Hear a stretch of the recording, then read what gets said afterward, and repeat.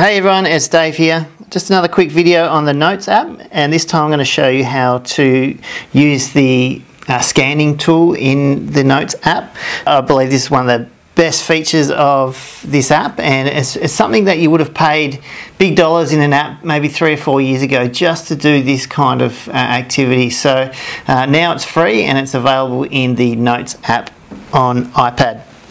So I'm just going to tilt the orientation of my iPad into portrait mode. You can do it in landscape, but just bear in mind how you tilt, and whether it's portrait or whether it's landscape will impact the way the PDF looks. Say for example, you've been given a document and it's not available in digital format and you want to be able to create a PDF out of it. So here I have a document I'm reading at the moment, which is the Education Declaration out of Alice Springs.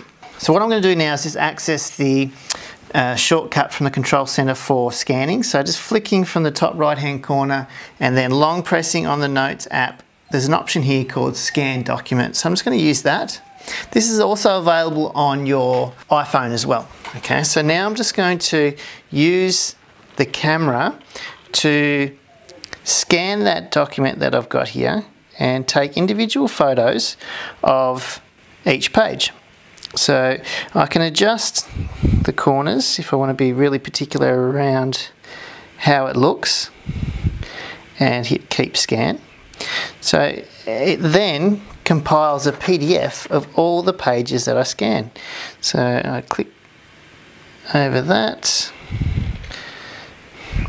So I think this is a really quick way of scanning a document, especially if you're in a class and maybe you've run one less copy of a note or some kind of document that you're handing out to the students and you haven't got time or the opportunity to get to a photocopier. You can now scan those documents and then digitally give them to the students via AirDrop or email or something else. Alright, so now you can see on this iPad I have 6 documents down the bottom. I want to save those, so I just hit save. It creates it in a new note in the Notes app, and I can write more notes down the bottom here, talk about a summary of what I'm writing about down the bottom here, or I can click on the note again. Say I've missed a page and I want to add more. I can just click down here in the bottom left hand corner and I can keep scanning and adding more documents to that PDF. So here we go, let's just add this last page. I'll call it the last page anyway. Hit Keep Scan. Okay, so now I have those documents available as a PDF in the Notes app.